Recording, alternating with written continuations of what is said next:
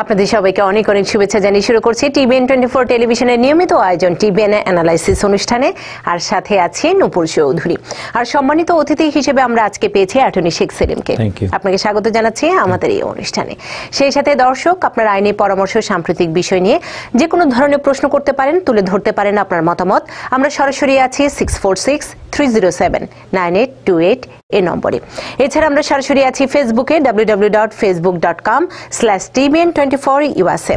Attorney Sheikh Selim, আমরা আইনি বিষয় কিংবা ফোন নেওয়ার আগে আজকের উল্লেখযোগ্য দিক এবং আজকের যে বিষয়গুলো সেগুলো নিয়ে আলোচনা করতে চাই।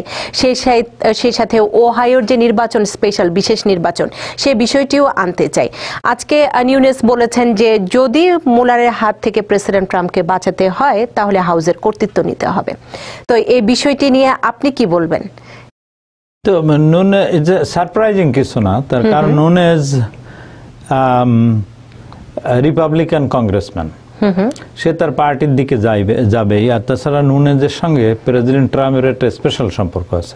আপনি জানেন, নুনেজ যখন ইন্টেলিজেন্স কমিটির চেয়ারম্যান হিসেবে রাশিয়ান ইনভেস্টিগেশন চালাচ্ছিল, রাশিয়ান কলিউশন চালাচ্ছিল হাউসে, সে গোপনে যে প্রেসিডেন্ট ট্রাম্পের সাথে মিটিং করে সব বলে টুলে চলে আসছে, যদিও তার এটা বলা দরকার ছিল না, যার জন্য তার চেয়ারম্যানের পদ থেকে কিছুদিন সরে দাঁড়াইতে হয়েছিল, মানে দাঁড়াইতে হয়েছিল। নুনেজের পক্ষে এটা বলার অসম্ভব কিছু না, এবং এটা তাদের দলীয় ফোরামেরই কথা। এটা এমন নুনেজের কাছ থেকে আপনি ইম্পার্শালিটি বা নিরপেক্ষতা আশা করতে পারছেন। সে একটা প্ল্যাটফর্ম, রিপাবলিকান প্ল্যাটফর্মে রিপ্রেজেন্ট করে, এন্ড রিপাবলিকান প্রেসিডেন্টের দিকে অ্যালাইন্ড হওয়াটাই তার জন্য স্বাভাবিক।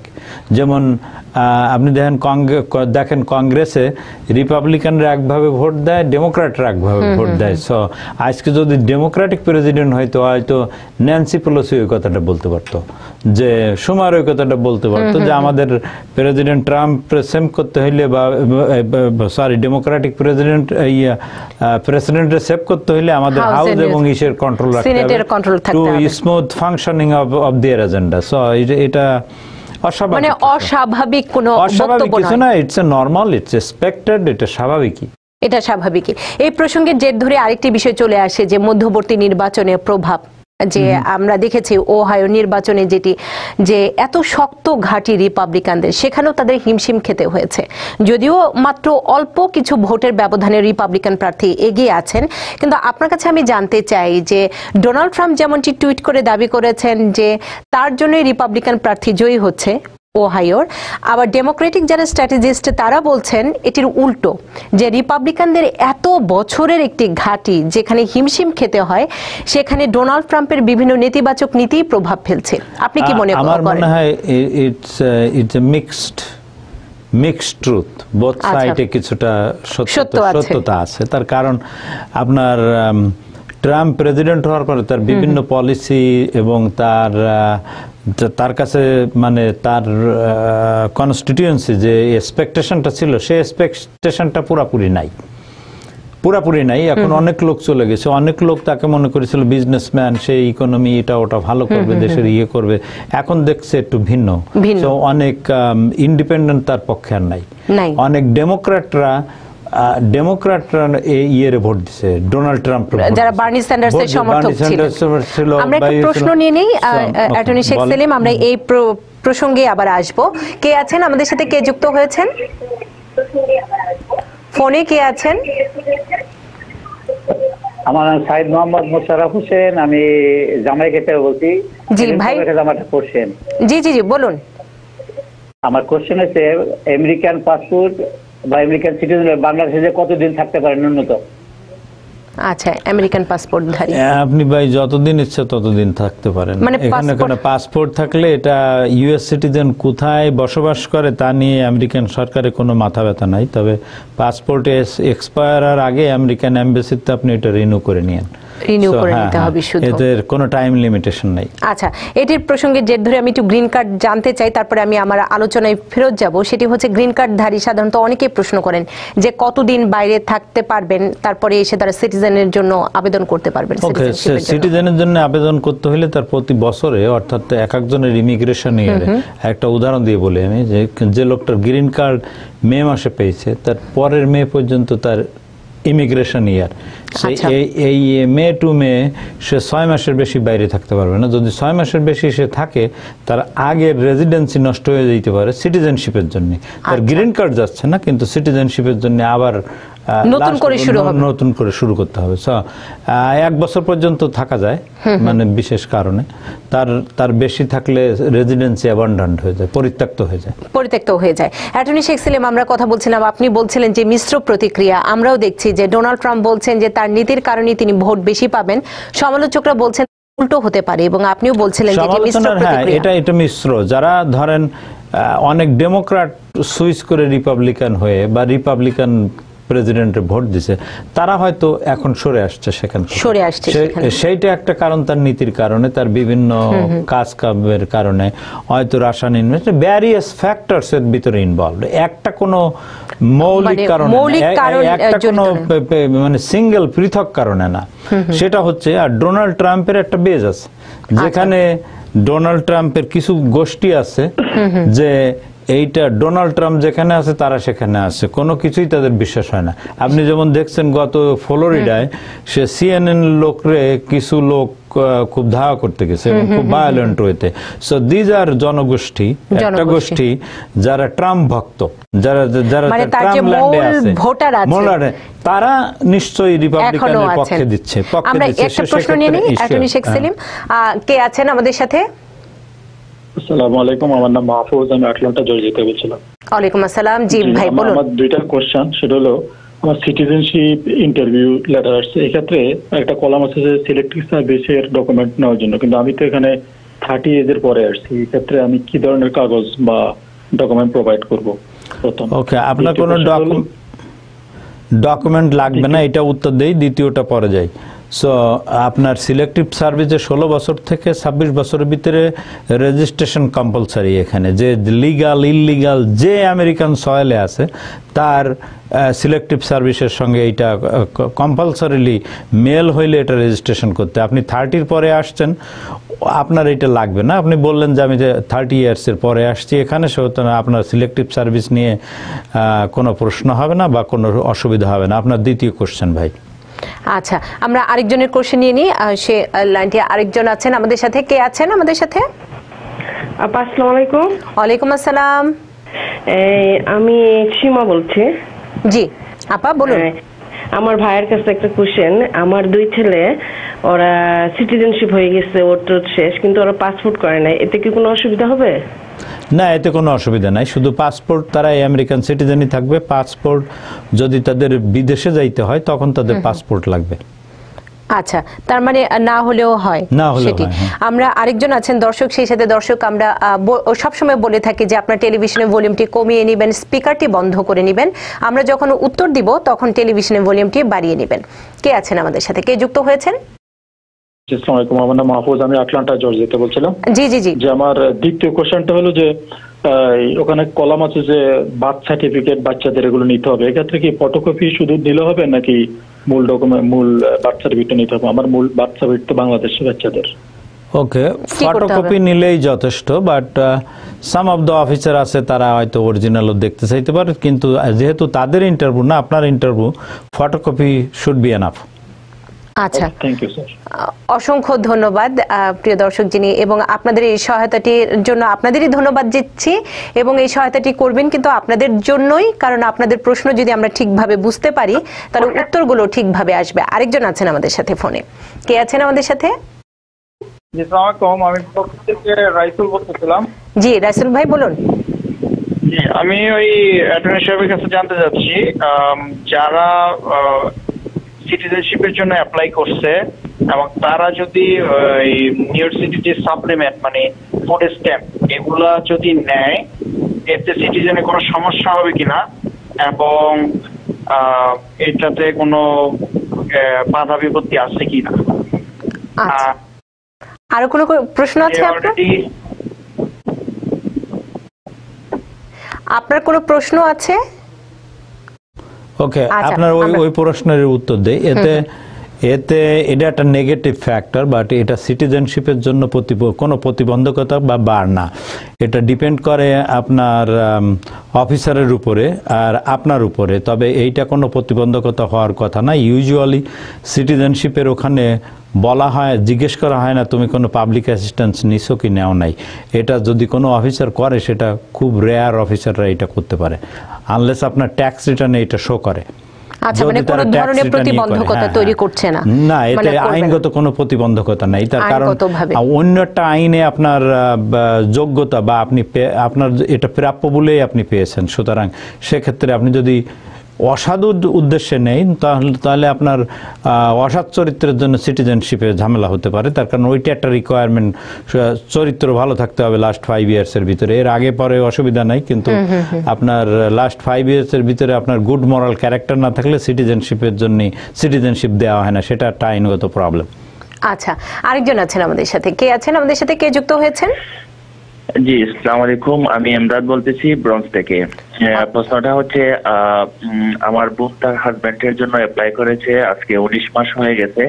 1 মাস হয়েছে অ্যাপ্রুভ লেটার চলে আসছে। প্রশ্নটা হচ্ছে ম্যাচিউরড হইতে বা ডিএসকে নাম্বারটা পাইতে আর কতদিন লাগবে? উনি কি গ্রিন কার্ড হোল্ডারধারী, তাই তো? হ্যাঁ, গ্রিন কার্ড দিয়ে মানে স্পাউসের অ্যাপ্লিকেশন। জি, অ্যাপ্রুভ লেটার চলে আসছে। জি, ওকে। এটা হতে আরো ধরেন আরো 10-11 মাস লাগবে। তার কারণ 2.5 বছর 3 বছর লাগছে গ্রিন কার্ডধারী যারা অ্যাপ্লাই করছে তাদের স্পাউসের জন্য। আপনার একটু অপেক্ষা করতে হবে।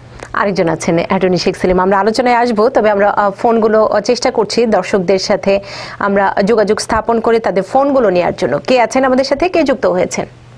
আসসালামু আলাইকুম। আমি কি একটু শেখ সেলিম আঙ্কেলের সাথে কথা বলতে পারি? অবশ্যই। ওয়ালাইকুম আসসালাম, কিন্তু নামটি বলে নিতে হবে আপা।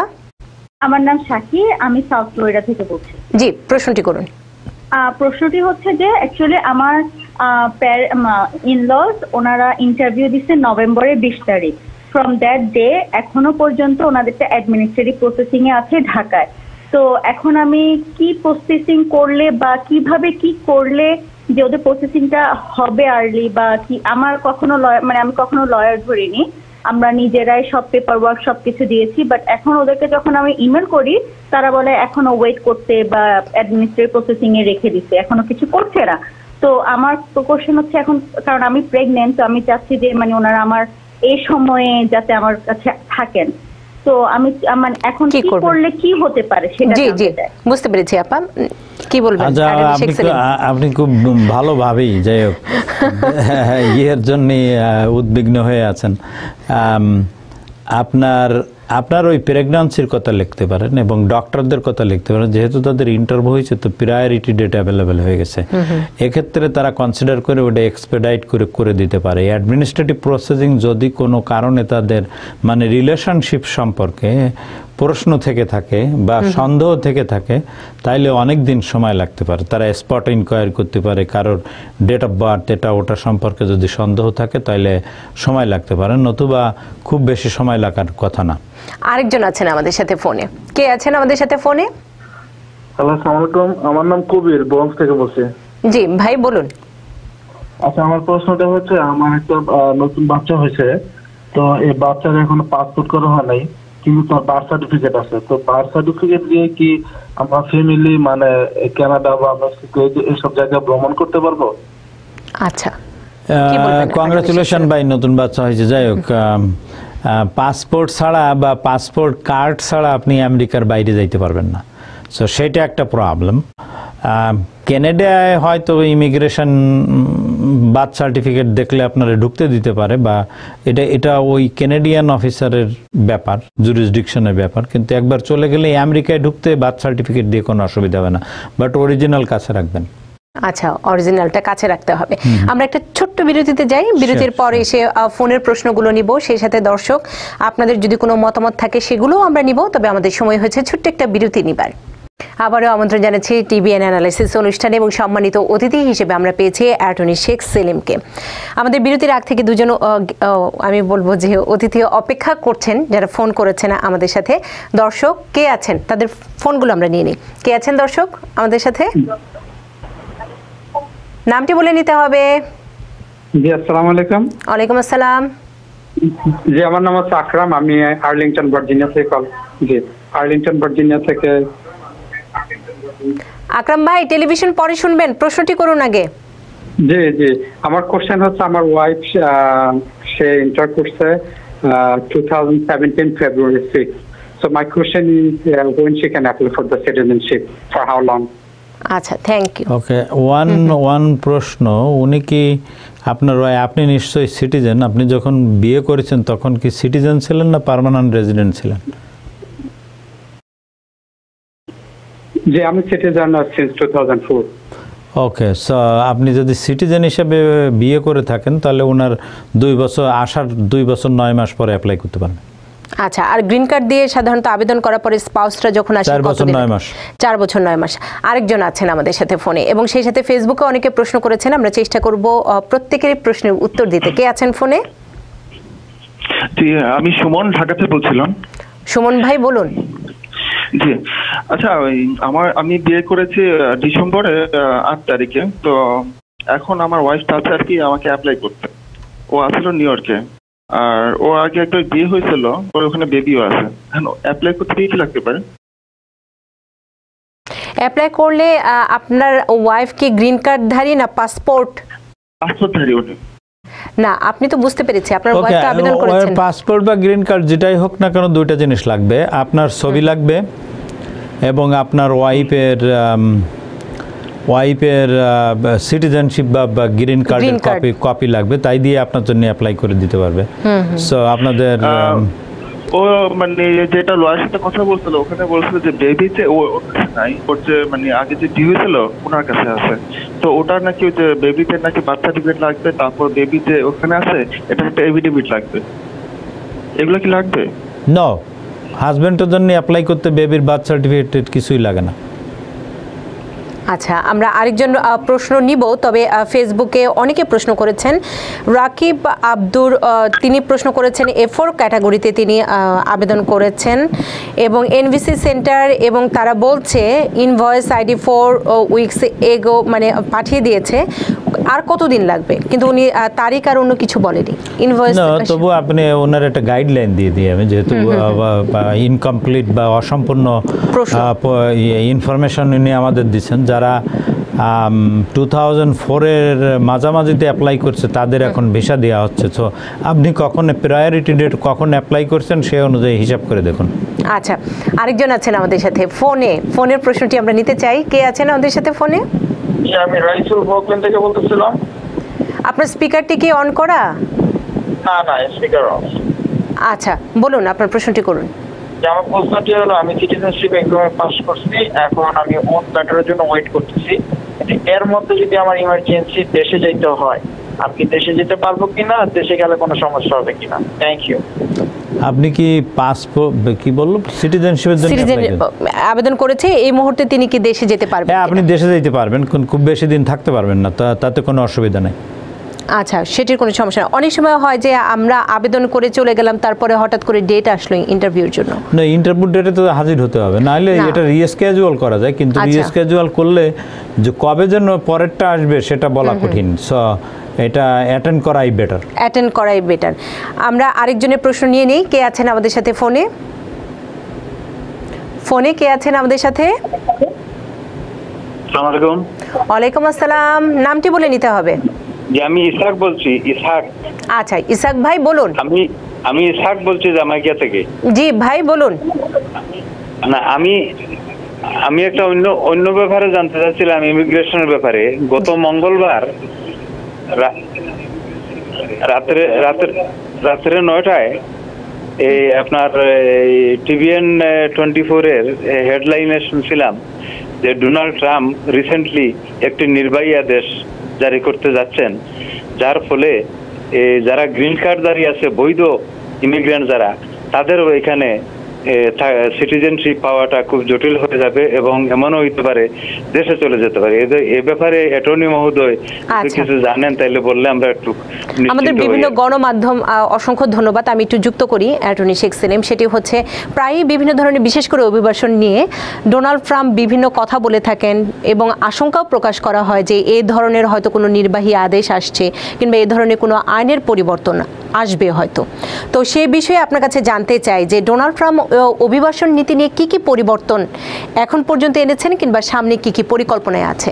এখনো তো অনেক কোনো আইনই করতে পারেনি, নীতিগত অনেক কিছু পরিবর্তন করেছেন। যেমন ধরেন আপনার ওনার কথাটাই উত্তর দিইনি, যেহেতু উনি অপেক্ষা করছেন। গ্রিন কার্ড ধারীদের চলে যাওয়ার, বের করে দেওয়ার ডোনাল্ড ট্রাম্পের এক্সিকিউটিভ অর্ডার দিয়ে কোনো ক্ষমতা নাই, সম্ভব না, ক্ষমতা নাই। অলসো কংগ্রেস যদি আইন পাশ করে সব গ্রিন কার্ড ক্যান্সেল দেওয়া যায়, আমার মনে হয় সেটা সাংবিধানিক হবে না, সেটাও কংগ্রেস পাশ করতে পারবে না। তার কারণ কোর্ট চ্যালেঞ্জে ওইটা টিকবে না। যারাদের গ্রিন কার্ড আছে তারা স্থায়ী অধিবাসী, তারা একটা রিকোয়ারমেন্ট আগে যে আইন ছিল সেই আইন অনুযায়ী তারা এটা পাইছে, তো তাদের একটা বেস্টেড রাইট আছে। এটা ডাইভেস্ট করতে গেলে এই যে কনস্টিটিউশনাল প্রবলেম, সাংবিধানিক ভায়োলেটস ইকুয়াল প্রোটেকশন ক্লজ এবং ডিউ প্রসেস ক্লজ, সেটা কখনো সম্ভব হবে না আমেরিকায়। সো আর কি পলিসি আসছে, বিভিন্ন ধরনের কথাবার্তা আছে। ডোনাল্ড ট্রাম্প চেষ্টা করছে যে ফ্যামিলি চেইন ইমিগ্রেশন বন্ধ করে দেয়া, তারপর উনি চেষ্টা করছেন লটারি সিস্টেম বন্ধ করে দেয়া। উনি অলরেডি একটা প্রমাণ, মানে কিছু ওই পলিসি করেছে, যারা অ্যাসাইলাম অ্যাপ্লিকেশন আজকাল করছে তাদের 30 দিনের ভিতরে ডেকে দিচ্ছে। সো এই ধরনের অ্যাডমিনিস্ট্রেটিভ প্রসিজারে উনি এক্সিকিউটিভ অর্ডার দিয়ে কিছু সংশোধন আনতে পারে, কিন্তু কোনো সাবস্ট্যান্টিভ রাইট উনি কংগ্রেসে যেতে হবে, আইন পাস হতে হবে, সেটা নিয়ে একটা লেন্দি প্রসেস এবং অনুমোদন লাগবে, কংগ্রেসে পাস হতে হবে, প্রেসিডেন্ট ডিবেট হবে। সো এতে অপোজিশন আছে, আছে। সো যাদের গ্রিন কার্ড আছে তাদের ভয়ের কোনো কারণ নাই, কোনো ধরনের গুজবে তারা কান দেওয়া উচিত না। সো ডোনাল্ড ট্রাম্পের একা গ্রিন কার্ডধারীদের কিছু করার ক্ষমতা নেই। আরেকজন আছেন আমাদের সাথে ফোনে। কে আছেন আমাদের সাথে?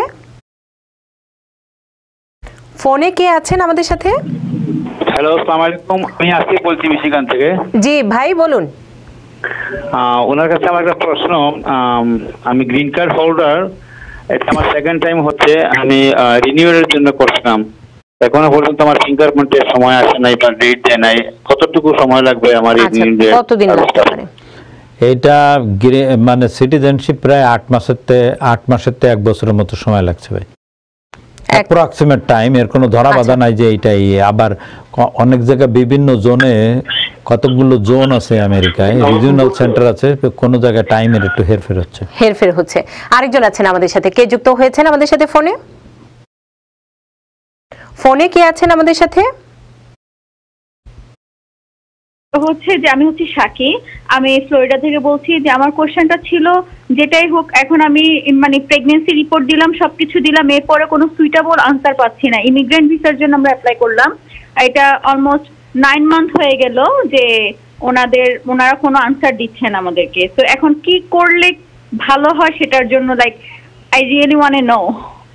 আচ্ছা, আপনি আরেক কাজ করতে পারেন, যেহেতু আপনারা আনসার দিচ্ছেন, আপনার এলাকার কংগ্রেসম্যানের কাছে যাইতে পারেন, have them write a letter. So তারা কংগ্রেশনাল ইনকোয়ারিতে রেসপন্স করবে কেন হচ্ছে, মোর স্পেসিফিক কারণ দিয়ে দেবে যে কেন তারা করছে। আচ্ছা, আরেকজন আছেন এবং এই প্রশ্নটি আমাদের শেষ প্রশ্ন হবে অ্যাটর্নি শেখ সেলিম। আমরা অনুষ্ঠানের প্রায় শেষ পর্যায়ে চলে এসেছি। কে আছেন আমাদের সাথে, কে যুক্ত হয়েছেন ফোনে? কে আছেন? টেলিভিশনের ভলিউম কমিয়ে প্রশ্ন করতে হবে। আমি সানিসাইড থেকে খুশি বলছি। খুশি আপা, টেলিভিশনের ভলিউমটি কমিয়ে প্রশ্নটি করুন আপা। ওকে জি, ওকে। আসসালামু আলাইকুম, এখন শুনতে পাচ্ছেন আপু? আমরা শুনতে পাচ্ছি, বলুন। ওকে, আমার প্রশ্নটা হচ্ছে ভাইয়া, আমার ভাই বোনের জন্য আমি অ্যাপ্লাই করছি, স্পন্সর এগুলি সব সাবমিট করা হয়েছে 2টা ফ্যামিলির জন্য। এখন বাংলাদেশ থেকে ওয়েট করতেছি অলমোস্ট 8 মান্থ হয়ে গেছে। কোনো রেসপন্স পাচ্ছি না। সো এটার স্টেপটা কি এখন? আচ্ছা,